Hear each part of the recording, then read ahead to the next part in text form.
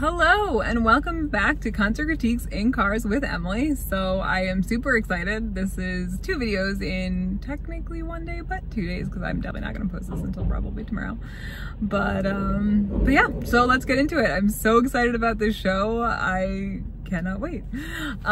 So interestingly, the bill said that the first opener was going to be The Cold Seas, and when the guy first got on stage as the first opener, he for sure did not say Cold Seas, and I was like, what did he say? And so again, like throughout the show, I was like, he still didn't say Cold Seas, and then I was like specifically listening for it, and I tried to understand what he was saying, and I for sure could not. But eventually I got the name, so no worries guys, I did my due diligence. And so anyway, the opener was 8 Graves, and they were like so fantastic. I really enjoyed like every part of their show. So it was kind of like the very first like line or two, it was almost like awkward because I don't know, in my opinion there was definitely like a little bit of like a mess up or something, or it's just like starting to sing and just he like wasn't really like, I don't know, but it was just like a quick little stutter step, and then after that it was like totally fine and he did great for the rest of the song. I really liked that song. And he gave like randomly came to the side of stage and gave someone he clearly knew a high five. So that was pretty just like, again, random touch. And so I really liked the first verse of the second song, and I really liked the lyrics of the bridge. So the chorus was, I want to hang with my friends. And so the lyrics now, after I realized what it was about, totally makes sense. But so he wrapped the microphone cord like around his throat and then was like, you know, I want to hang with my friends. And then he mouthed like, get it? And I was like, oh. Now I get it. So I thought that was really funny, and again, just like a like little fun touch that I was like, yep, nope, totally didn't know that until you said it, sir. For the third song, I really loved like the chorus. It had that like quicker like pace that I like, and then like had really good lyrics. The fourth song was definitely like the heaviest of the songs so far. Definitely had like a heavier feel to it. And during that song, like a fight broke out. Like, this is just kind of a side note, but so a fight broke out in the crowd. And again, the crowd was like not that big at this point, but I legit thought it was someone trying to start like a mini mosh pit. And I was like, oh, fun. Like he's like pushing the girl to like start a pit because it was a heavier song. No, it was a legit fight. People were throwing punches and it was like, what happened? But they kept singing and he did a great job. And I mean, obviously they addressed it later, but really, I thought that they handled it well. And yeah, so I loved, like the next song had like this slower start with like almost like this creepy like vibe to it. I know I'm not explaining it well, but it was really good. I really enjoyed it. I really liked that 5th song. I thought that was really good. And then so the next song, it was like at the beginning. I don't know why, like maybe it was just because I really liked the 5th song, and so the 6th song was just like, I was like, oh, I mean, all right, it's okay. But man, that chorus came and I was sucked in. It was so good. And even after that, like I don't know what it was about that first verse, but it was like after that first verse, the song was gold. It was so fantastic. Really catchy chorus, and I really liked the rest of the song. The next song had again that like kind of creepy-ish feel to it, at least during the verses, and then had like a heavier feel during the chorus, and so I really liked that. Again, I thought just like really like kind of did such a good job of having like these like heavier songs, and then having like a less heavy part of the song, very catchy at times. So yeah, that was really good. The next song was a slower song, which at least for the verses, and then it had like a more full sounding chorus, so again, like really liked that. And then really loved the lyrics in the chorus for the last song. I thought it was really good. So really liked this band. Again, a little hard to understand what the band name was, but I figured it out. I got there, and definitely gonna check them out. 8 Graves, they were really good. So then after 8 Graves was Never Loved, and really fun first chorus. They had like a speaking and not doing. But they had like part with Dada and like D's and stuff like that, and so I really liked that part. I thought that was good.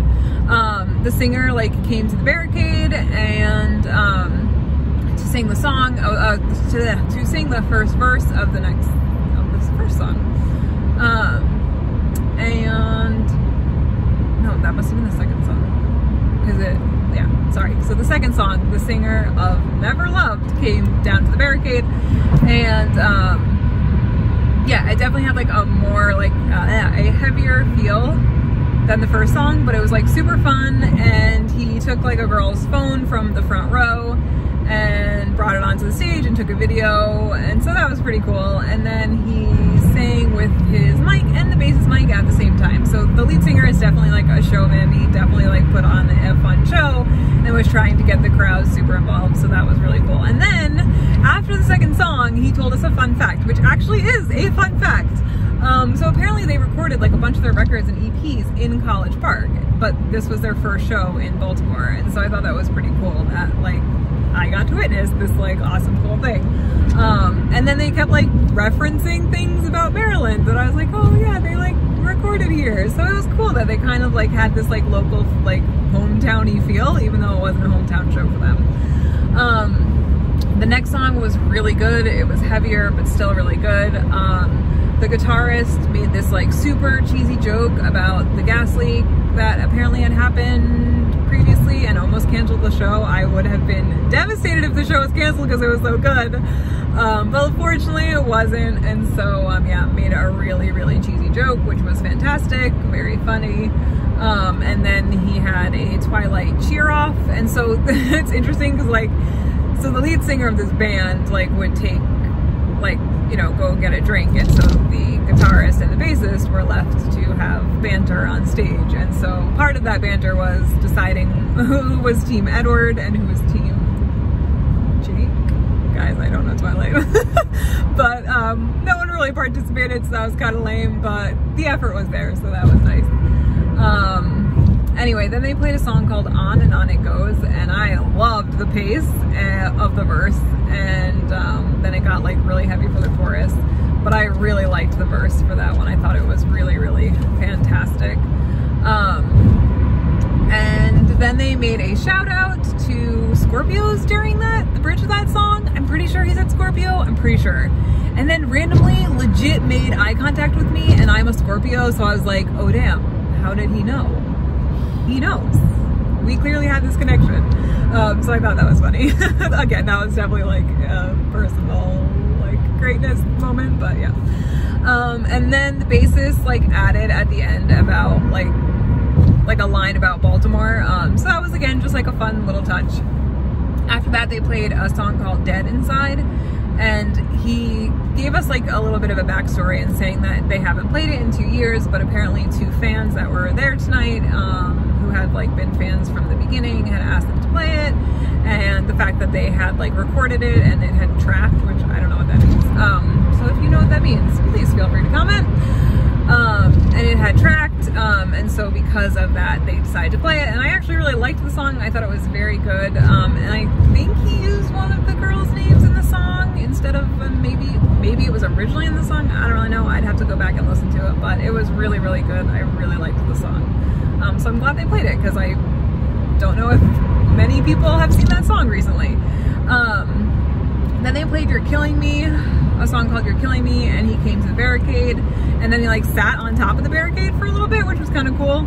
And then he just walked the rest of the barricade and back on stage. I really liked the verses of this song, and then like towards the end of the song he ran like behind the bassist and jumped on top of the amp. He actually had to clear some things off the amp, so that was pretty funny. Yeah, so for like the bridge at the end of that song. Then after that, they played a song called Goddamn, and loved the guitar like right before the chorus. It was so fantastic that first time. It was so good. I really, really liked the guitar there. Loved, again, they did like a D, like a la-dee-da-da-da thing, so I loved that. That was really, really good in this song as well. He asked the the crowd to wave their hand back and forth. He came to the barricade and interacted with a few people, like specifically at the barricade. Really great song, and I really liked it for their last song. I thought that was a good choice. It definitely got the crowd moving and going, and again, just a lot of little details that the singer, you know, jumped into the barricade and stuff, and so that was really good. Okay, so now let's get to the reason for this entire show, which was so good. Alright, so Armor for Sleep was playing What to Do When You're Dead, because it's, well, it was 15 years, now it's 16 years because of COVID. So they were doing a 15-year anniversary tour for that album, and like, of course, I totally had to buy tickets, and I would have seen them in Georgia and Florida, but unfortunately I only got to see them in Baltimore. And actually after the show, I happened to bump into the bassist's father and brother, and so one of the questions they asked was, are you going to any other shows on the tour? And my answer was no. It could have been yes, but no. And who knows, maybe they would have like let me come backstage or something. That would have been so... Okay, anyway. Yeah. So at the beginning of the show, they had this recording, and it had like a voice talking about reality and the universe and stuff like that. And then the lead singer came out by himself and played just like a little bit of Very Invisible, and then the rest of the band came out and they went into Car Underwater. Okay, so I didn't really write a lot of notes about some of these songs because, let's face it, it was just so good. They were just so good. And I remember like 5 years ago when they, or 6 years ago when they came out on this tour for the 10-year anniversary, one of my critiques in my video was that they didn't play the album from start to finish. Well, they played the album from start to finish, and it was just, oh, it's just so great. It was just so wonderful. It really, like, it's an album you don't skip a single song on, and seeing it live from start to finish was just like so fantastic. So anyway, Car Underwater, of course, was amazing. They rocked out. It was just so fantastic. And then right after that, they did The Truth About Heaven. And so they let the crowd sing a little bit of that, which I loved. Then Remember to Feel Real, which was just so good. I like, again, I'm sure that you're watching this and maybe a little annoyed because I don't have many notes other than it was just so good. But guys, it was so good. It was just so good. So yeah, so anyway, for Remember to Feel Real, they changed the pace of like the chorus, the first line of the chorus, and it just like, oh my god, it was amazing. It was so good. I love Remember to Feel Real. It's one of my favorites from them, and so just those little tiny subtle changes just made it so fantastic. And then after that song, they took a break to say hello. He was talking about how like today was a weird day because of what was happening in the venue and then the fight and everything, so it was a weird day. And then he said, but sometimes like the weird things get like the best. And so he's also telling us that he's never had a show almost get canceled because I guess there was like too much steam or gas in the pipeline. I don't really know what happened, but yeah, definitely a unique situation. Hello, Baltimore. Then after that, they played Awkward Last Words, and he changed the pace of the bridge for both the lyrics and the music part, and so I loved that, and it was just fantastic. And then the bassist was amazing. The bassist was like super into every song, and it was so great. But in this particular song, he like came up onto the stage and like held his held his bass and like played it like in the air. It was great. He was so fun. Watching him was fantastic. Pretty much every song, but particularly in this one, it was really fun. After that, they played Stay on the Ground, and I just like, again, I know a lot of people forget that at the end of that song, there's just like this chunk of music, and seeing it live is just so fantastic. It really is so good live. Like seeing just that music being played and just being in a room of people who are just like enjoying it is just so good. And again, like on the album, it's just like, you're like, oh, okay, like it's just music at the end of the song. Because it kind of like stops and then there's that musical part, but man, when you see it live, oh, it's just so fantastic. So fantastic. So then after that, they played A Quick Little Flight, and that's a slower song, and so I loved the sound of the guitar live. And so I think what they did a really good job with, again, I mean, this album is pretty fantastic, but you obviously have some slower songs, and maybe some that start slow and then get heavy, but for this song in particular, it still managed to feel like it was like you were at a rock show. Like, I don't feel like it was like a moment where people are like, all right, well, I guess I'm just gonna like sit down or take my phone out, not pay attention. It was still felt like we were at a rock show, and it was just so fantastic. After that, one of my other favorites, The More You Talk, The Less I Hear. The bridge was so good. I love the lyrics of the bridge, and seeing them live, it was just fantastic. The whole song is great, but particularly I really am a fan of the bridge. After that, it was Basement Ghost Singing. And so again, it's like, this is definitely one of those songs that has that slower beginning, but then afterwards it does kind of like pick up. And so I really liked how in this song, well, for the chorus it picks up. And so I really liked how in this song particularly, they changed the second verse and the second chorus, and it was so good. So fantastic. I really, really liked this song. After that was Walking at Night Alone. There was a little bit of feedback in the beginning because it was just the lead singer. But again, this was definitely another example of having that like slower feeling song feel like you were still very much at a rock show. After that, it was I've Been Right All Along. So fantastic. Really loved the bridge. The bassist was totally rocking out for this one, like for like above and beyond. So fantastic. Really loved that song. It was great. And the bassist just made it so much more fun because he was having such a good time. Then he told a story about playing at the Auto Bar in Baltimore and breaking a guitar that his mom bought him, and afterwards she was like, you broke my guitar, and how he was just like, you know, young and silly. But yeah, and then so after that was obviously the end of the album, which is The End of a Fraud. Again, you get like this slower start, but you still feel so full, and then you get like that super heavy crazy part, and then you get that end where it brings back the lyrics from the beginning of the album, and you're just like, yeah, that's really good. So it was fantastic, really liked that. And then they went off stage for a little bit, and then came back with, it was the lead singer and the guitarist, with the lead singer had an acoustic guitar, so they played Raindrops.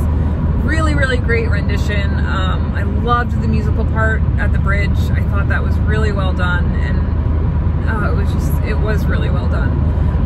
And then the rest of the band came back on, and they played End of the World, and I feel like this could have just been as popular as Ocean Avenue by Yellowcard, because it just has that like fiddle part or violin part to it. And it's just so good. The lyrics are good. The song is good. Like, why aren't they as famous? They're so good. But really liked that song. Thought it was definitely a good thing to have during the encore. And then after that, they went into a full version of Very Invisible, which I loved. I love that they brought it back. Interesting choice not to, well, so it was interesting. Right as they started playing that song, the lead singer, they all kind of started laughing, and so I wonder if they had switched this song with the next one, and they had wanted to like end the set with this, because let's face it, we all know they're not ending the set with either one of these next two songs, but this song or the next one, because, you know, it's not their like bigger song. But it was interesting because they kind of just started laughing, and I think they just like went with it. So I wonder if they had meant to kind of, you know, like come full circle, right? They started the set with a piece of this song, and then they were going to end like the majority of the set with it. But whatever, they played it then. They did a fantastic job. Really, this song, like, such a good job going back and forth between like the heavier, like more full sounding parts and then the slower parts. Just incredible. Like, I didn't even realize how often that happened in this song, and seeing it live tonight, I was like, oh my gosh, like this is just incredible. Like, you feel so full and you're like so energized, but then you like are still energized and it's slower, and it's just fantastic. They did a really nice job with the transitions between the two. And then they played Williamsburg. really great song to dance to. Really liked the instrumental part of the bridge. Really liked that. And then of course they ended with Dream to Make Believe, because let's face it, that song is fantastic, and of course they were going to end their entire night with it. But again, I wonder if they were going to switch Very Invisible and Williamsburg. That makes sense to me, but anyway, they were laughing, they had a good time with it, so if that was a mistake, it was not a terrible one.